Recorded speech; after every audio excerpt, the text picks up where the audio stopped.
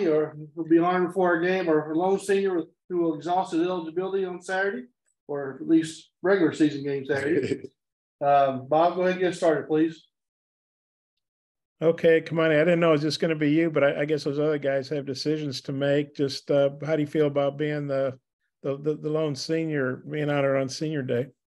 Yeah, it's a crazy feeling. I mean, I know I said I was old, but it's definitely setting in right now. So, being a senior, the 2.5 years I spent here, it's been a great run. Had some great moments here and built some relationships that I look at as family members here. So Saturday is going to be really, really fun, just tying it all in the one night, and I can't wait for it.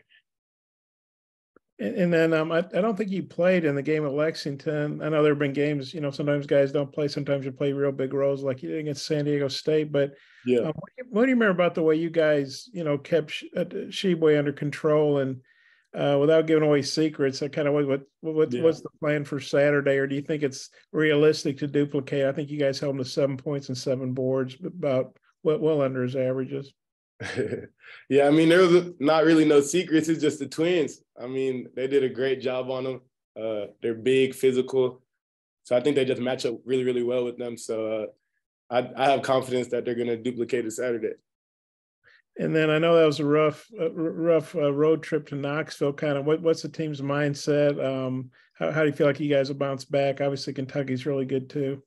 Yeah, I mean, with one of those games, you just got to forget about it. So it's in the past. We're not going to harper on it. It's kind of, it's done with. It's been addressed. It's done with, and we move on. Yeah, I might have a couple more for old time's sake, but I'll turn it back. For sure. Touch.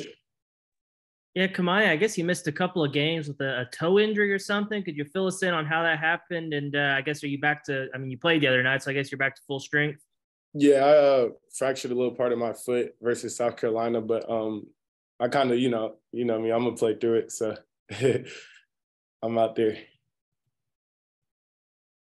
Scotty? Yeah, Kamani, after a couple of tough losses in a row, has there been anyone who's maybe been vocal for you guys lately, or maybe taken a leadership stance? Has that maybe been you, or has anybody spoken up? Yeah, I mean, I think it's everybody. I mean, I don't think, nobody in this locker room wants to lose. So everybody's kind of been vocal, talking to each other. The staff has been really vocal about it. I mean, I promise you, our film session was very long yesterday. So as a team, we took accountability for it. And, it's March now, so you can't really harper on things like that. It's kind of, we got to win and move on. About how long was that film session? Was it going over Tennessee, or is it kind of getting ready again for Kentucky? It was Tennessee, but also getting ready for Kentucky. But it was long, like really, really, really, really long. Last thing, I guess, what gives you confidence that this team can take care of business Saturday and then become a tough out in the postseason?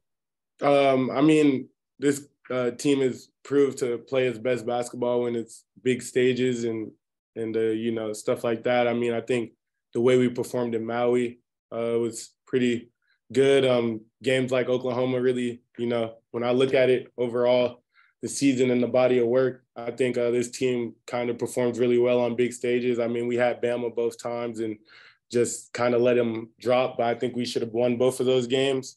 But in March, March is neutral site, big stage, and with the guys on our team individually, I know how they are. And I think we'll play our best basketball in March. Curtis? You've kind of been touching on the March theme here, and obviously you've been a part of a couple of nice runs with the program during this month. Just curious to you, like what is different about this month? What changes, and then what do you think this group needs to do to kind of have a chance at some similar success? Yeah, I mean, you're not gonna like this at all, what I'm about to say. But March is kind of like nut dropping time. You know what I mean? This is where the men come to play basketball. AB is crazy. Where the men come to play basketball, and that's kind of all what it's about. So I think, you kind of get battle tested in March. That's like, why upsets happen. Like nobody really cares about what you did all year. It's kind of you roll the basketball out there and you see who's the best team. So I think that's kind of why we've had success in March, because we ended out figuring out a way to win. I mean, I know we have one of the best staffs in the nation, if not the best staff in the nation for things like March. So down here, I mean, we've been having success. So, you know, we're going to roll the dice and see how it goes. Bob, for old time's sake, one more. Okay. It better be a good one, Bob. Don't give me nothing crazy. What's up? Well, I don't know if Anthony's sitting right there next to you, but just wondering what you've thought of Anthony's freshman year. I know the last 2 games have been a little uncharacteristic with the turnovers, but looking at his season as a whole, all the stuff he does for y'all, what have you thought about his season? Man, he's been amazing this season. I mean, even, you know, with stuff like Maui and how he played in Maui and how he's you know, we've had injuries this year, and just how he's handled that and stepped up to the plate. You know, when a kid's that young, you kind of worry, you know what I mean? But with him, I think he's answered all the questions, all the big tests that he's been, you know, all the challenges thrown at him. He's stepped up to the plate and knocked it out of the park. So, you know, he has games where he struggles, but he's super on himself about that. And I think that's the biggest thing with me, how a player takes it, you know, the lows, and whenever he struggles, he holds himself to the highest standard. Like, I have to kind of tell him, like, dude, you can't have a good game every game. You know what I mean? But he don't be trying to hear that. So whatever team gets Anthony Black is getting a dog for sure. That's my guy right there. You know, he fills up the box score in so many stats. Is there one aspect of his game that is there some aspect of his game that stands out more to you? Yeah, I mean, he's such like a playmaker. But I think, like, you know, in college, the floor is in his space. But I told him, like, in the NBA, man, like, you're going to turn into a scorer, because I don't think it's been highlighted how good of a scorer he is. Okay. Thanks, man. Good luck. Have fun on Saturday. All right. Appreciate y'all.